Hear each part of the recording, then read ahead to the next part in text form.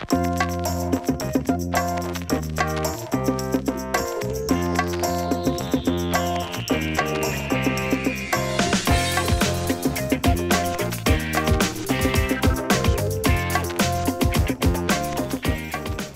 everyone, and welcome. I'm James Milan, and this is Town Meeting Matters, a brief series that we are doing preparing town meeting members for the rather extraordinary gathering that's going to take place on June 15th, on which they're going to compress a lot of town meeting business into one session. I'm talking today with Sandy Pooler, our Deputy Town Manager, who has a better grasp of all of the numbers that are going to be presented to and considered by town meeting members on the 15th. Sandy is our expert. And so Sandy, thanks very much for joining us. James, I'm glad to be here. You know, every year we do get to visit with you around this time, or usually a little earlier, right? Because everything's been delayed. And then we dive quite deep into the weeds. Happily, I have to say, but that's what we spend a lot of time doing.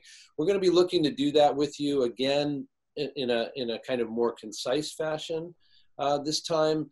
And also, though, get a sense of not just what the budget numbers presented to town meeting for this year are going to be and where they're coming from and what the changes are, but also what the implications are over the next number of years.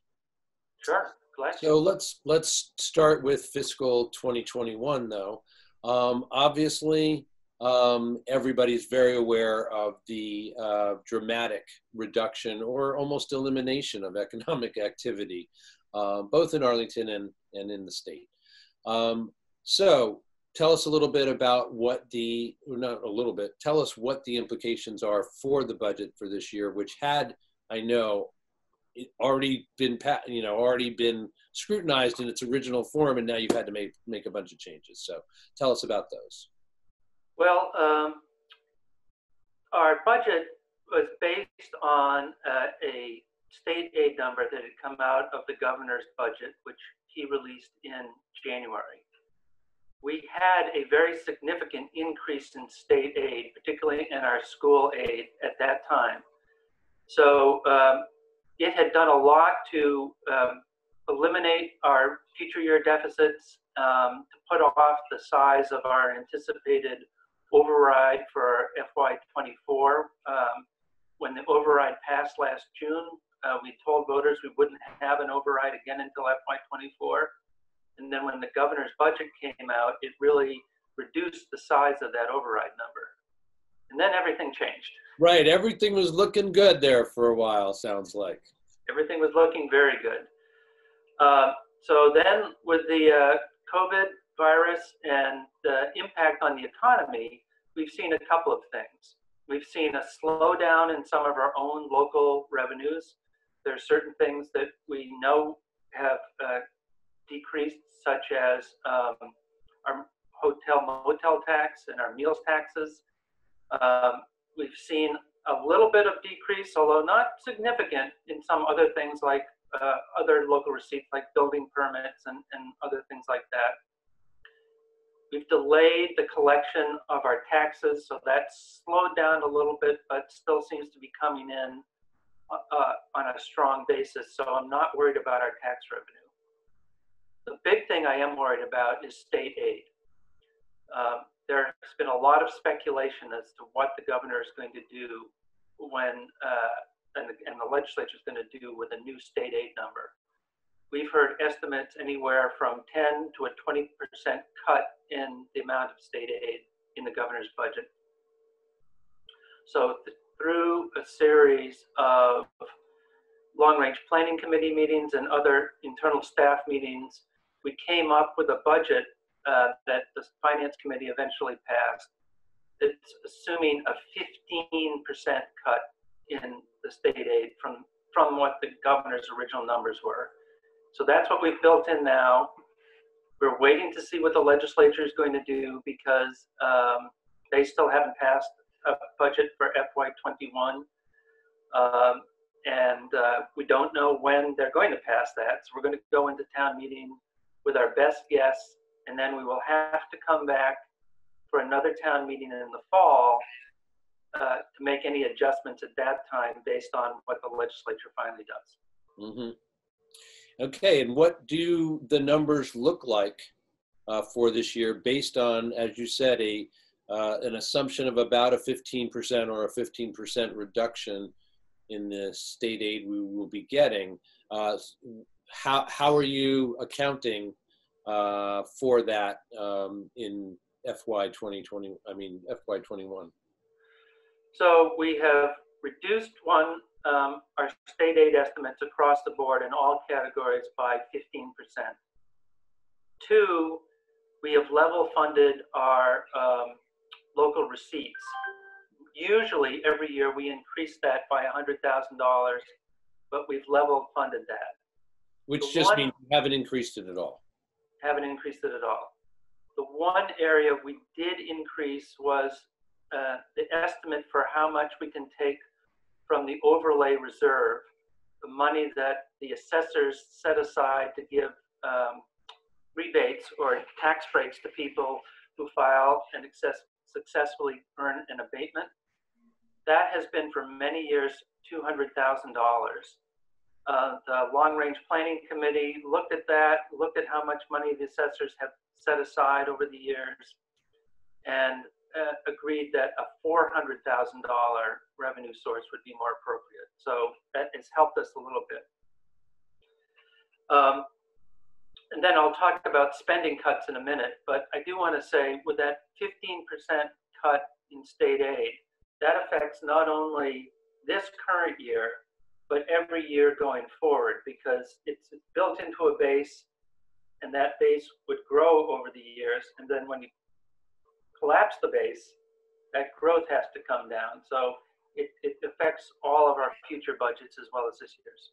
Right, and certainly after we talk about FY 2021, we do want to talk about what you've just said, the effect on the future budgets, and I'm sure you'll show us as well, because I know you've got some documents there that are going to kind of help illustrate what you're saying. Sure. In fact, I would think at this point, what I might do is just put up on the screen a document about FY 21. That'd be great. All right.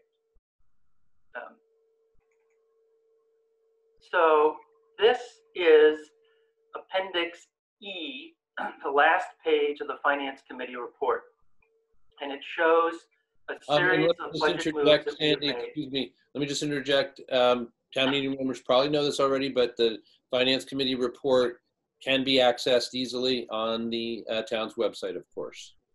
That's right. It is up on the website. The printed copies will be mailed to people. Finance Committee is printing those now, and if they haven't already sent them out, they will soon. But I would very much encourage people to go online and look at this document. Pardon me. We have cuts in several areas here. This first part, the top part, are cuts that we have made to the town side budget. And essentially what we've done is we've taken 5 new positions that we were going to add, and we've taken them out of the budget. So we were going to add a new person in the town manager's office. And by the way, if you're looking at the details in the Finance Committee report under Appendix B, B as in boy, the town manager budget is Section 3, you can see over here. So we eliminated a new position that we had added to help deal with all of the public records requests that we've had, which have really grown tremendously in the last couple of years since the legislature changed the public records law. Mm-hmm. Second, we have 2 positions that are in the Department of Public Works. Those are in sections 17A and B. They are for a systems innovation manager, somebody who is going to help the DPW set up more online and computer systems to manage their data and manage their workload. We also had a new permits engineer pardon me, that was going to help DPW and engineering process various projects and help with particularly some of the projects we were getting from some state aid numbers, which we think now we're less likely to be able to do, so we cut that out. We're going to add a new police officer and add a second school resource officer to the police department. We've cut that back. And in the library, in section 23, we eliminated a clerical person in the library director's office.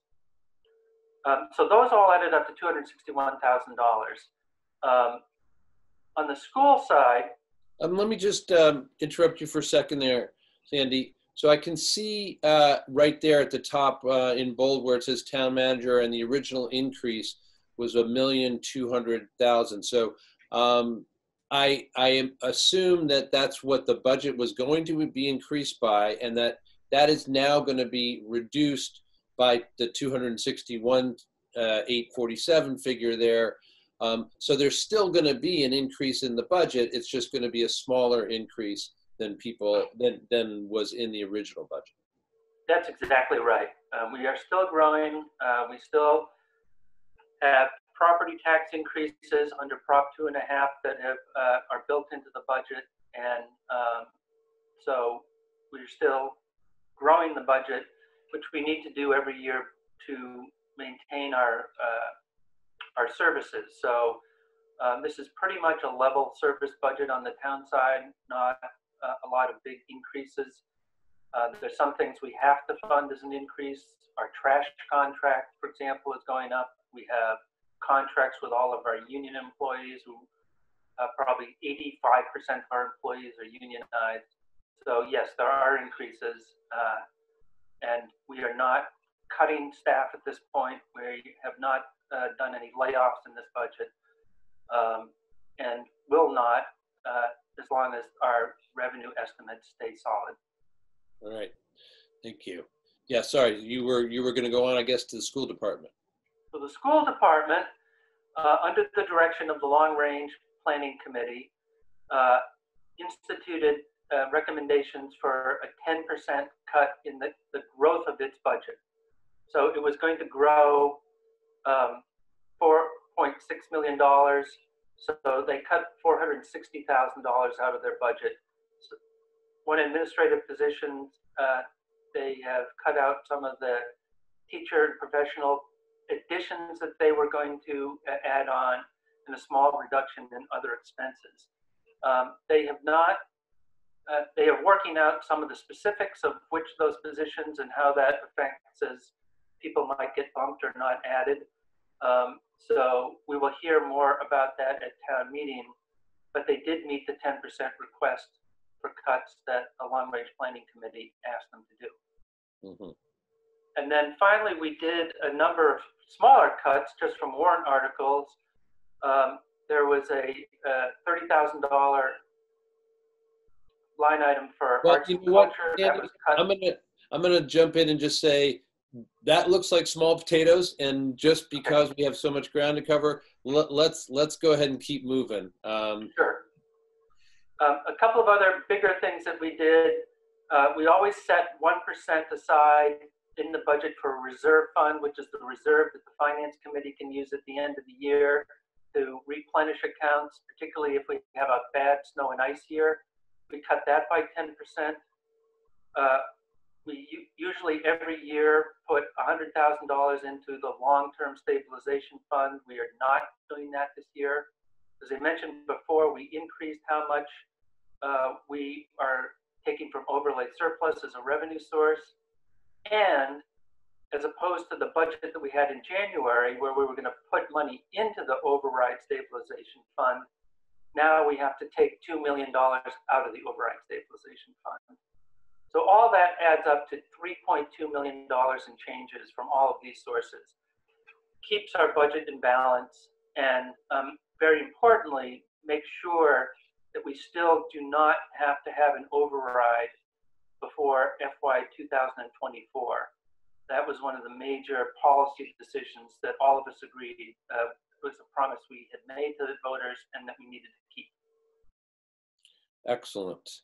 So, given that this looks like you know, an accurate depiction of where the budget savings are going to be coming from, I have to say that it doesn't look as apocalyptic as people might have been expecting, at least not yet, right? Not for next year's budget. You guys have figured out how to, again, it's not great news, it can't be, but you figured out how to do this without too much palpable pain, it seems like, for Arlington's residents. May not notice the changes much at all. But, of course, no doubt we will be paying the price further down the line, especially as you mentioned earlier, with the fact that the 15%, if it comes out around there, whatever the reduction is in state aid, that is going to continue to permeate our budgets for the foreseeable future, right? That's absolutely right. So we've made our best estimate. I think you're right. I think the public will see a continuation of services, and we will have to reevaluate once we get the final numbers from the legislature to see if more cuts or rearranging how we do things is going to be necessary. We're all waiting with our fingers crossed to see what those numbers are going to be. Absolutely. All right, so tell us what the story is over the next several years then. So I'm going to go to another document here. This is section Appendix D in the Finance Committee report.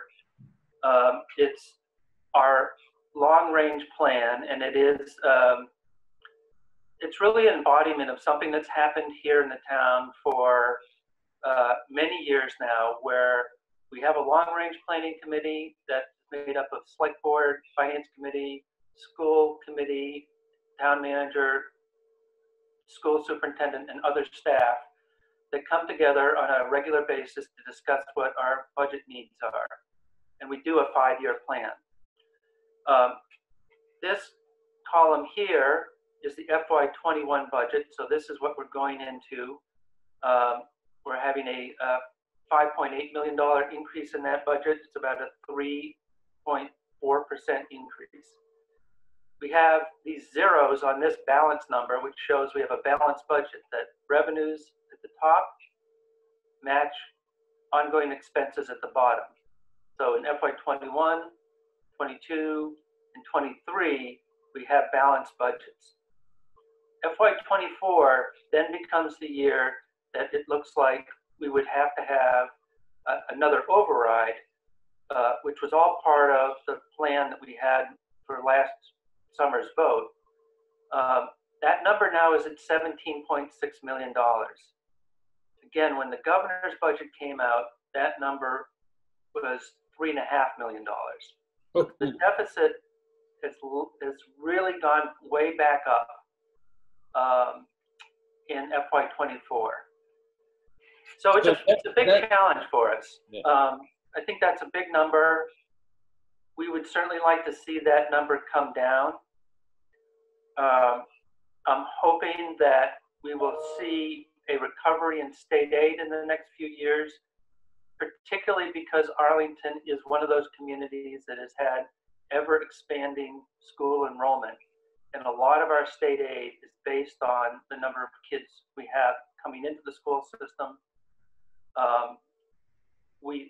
And that is one of the reasons we had a $2 million boost originally in state aid in FY21 instead of our $1.4 million decrease as is in the plan now.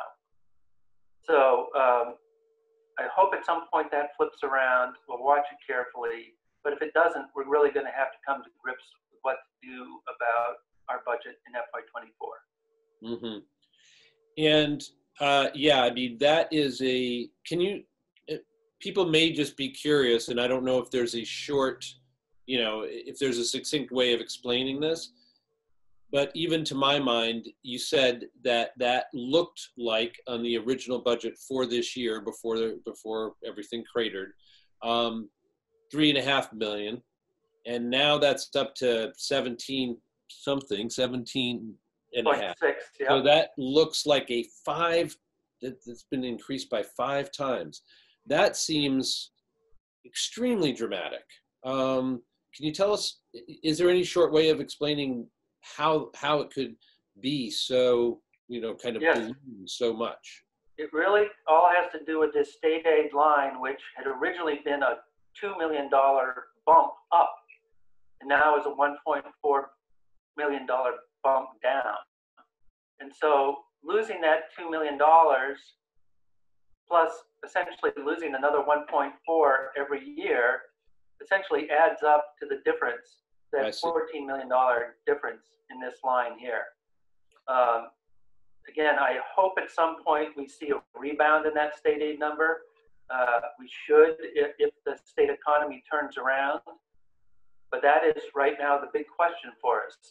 When will state revenues turn around so that they have enough funds to fund state aid at the level we expected?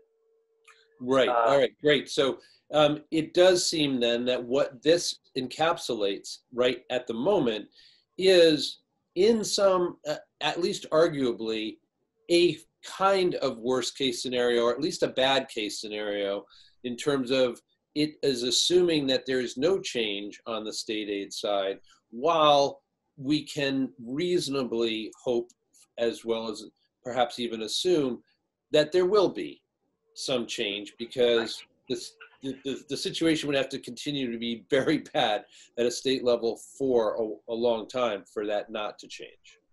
That's correct. So we're keeping our eye on it. Mm-hmm. So one way or the other, though, we can assume that our audience for this presentation and in general need to understand that there will be this reckoning of some sort in fiscal year 2024. There always was going to be, according to the plans, but it could be a significantly greater hit than we had anticipated. That's right, and we know really our budget is very much driven by large increases in school enrollment in the last few years, which is both good news and bad news. Financially, it's a difficult decision. But on the good side, it means that we have a very good school system and people keep moving to town to go to that school system. We are one of the fastest growing, if not the fastest growing school district in the state now. And so it shows we in the school department are putting out a good education system, and so that's a positive thing, I think. It just means it costs a lot of money to grow it every year. All right. Well, thank you so much for kind of taking us through what things look like for fiscal year 2021, especially on the town budgets side. Is there any other business to be conducted on the 15th that people need to be aware of information that we haven't yet shared with them? Well, first I would say if people have more questions, the moderator, John Leone, has set up a system. He sent a letter to all town meeting members saying they can and should forward any questions they have to him by Thursday so that the staff can answer them and get those answers out to people. And I would very much encourage people to do that. We do have a full financial agenda where we have the operating budget, the capital budget, and other kind of related financial issues like authorizing bonding and so forth that we really have to get voted on in order to go into FY21 so that we can keep the government running. Hey, so I would encourage Andy, can I ask you, sorry to interrupt. Can I ask you just to, we can take the document off of the screen now and focus just on our lovely faces. All right, great, thank you. Sure. Sorry, carry on. So we need to pass a budget by June 30th in order to keep the government running. And as I said, the major elements are the operating budget, the capital budget, bonding, our Minuteman assessment, and other related financial issues. So I would encourage people to look at the Finance Committee report. It's well done. Each department's budget is laid out in Appendix B, page by page. They're all summarized on Appendix C, which shows where the money is coming from and where the money is going. I don't think it's going to be a controversial conversation. I've seen in the last few years that the budget is actually, I think, the least controversial part of town meeting in the last few years. Congratulations. So I hope that continues to be the case. I think, you know, people like the services that we've been able to provide here in Arlington. We've tried to continue those services, and passing the budget will allow us to do that. Okay, and one last question that people may be interested in knowing. You mentioned that fiscal year 2021's budget includes no job cuts.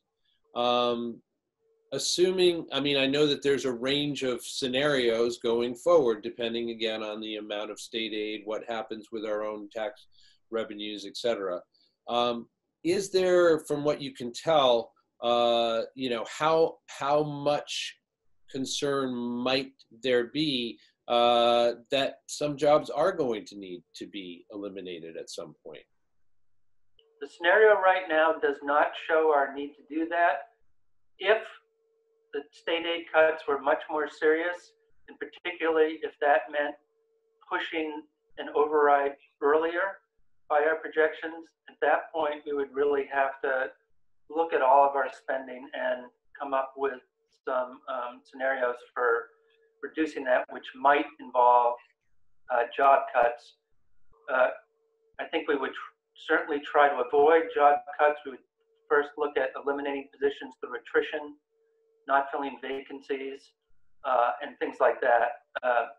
Both because of the impact on people, we don't want to lay them off, and because frankly, we have to then pick up a lot of costs like unemployment insurance if we lay people off. So we do try to look at that all together as a package and avoid it if possible. Yeah, and it does sound from what you just laid out, I'm not trying to back you into a corner or anything like that, but it does sound like the possibility of a given town employee, a teacher or whatever, losing his or her job in this next while is relatively remote. I hope so. As of today, I would say yes, it is remote. Yes. Again, so yeah, not trying to nail you down on that. Nobody knows, of course, but it's not an imminent concern at the moment. There seems like that's you correct. do a lot of other things first. There are other towns who have started layoffs. We are in a fortunate position because of our long-range plan and because we had an override last year not to be in that position. And hopefully we can stay in that position. All right. Well, it's been bad timing for a lot of things. It sure was good timing retrospectively for the override, as it turns out. So that was done last year. So, all right. Sandy Pooler, Deputy Town Manager, thank you so much for really elucidating a lot of what is on these, these documents that are filled with numbers. You've kind of distilled down to the ones that matter the most. So we appreciate your time. We hope that and think that our audience will find it helpful. Thank you, James. It's always a pleasure to talk to you. Yes, and you too, and we look forward to doing so under normal circumstances again at some point soon. I'm James Milan. I have been talking to Deputy Town Manager Sandy Pooler. This is Town Meeting Matters, and thanks for joining us.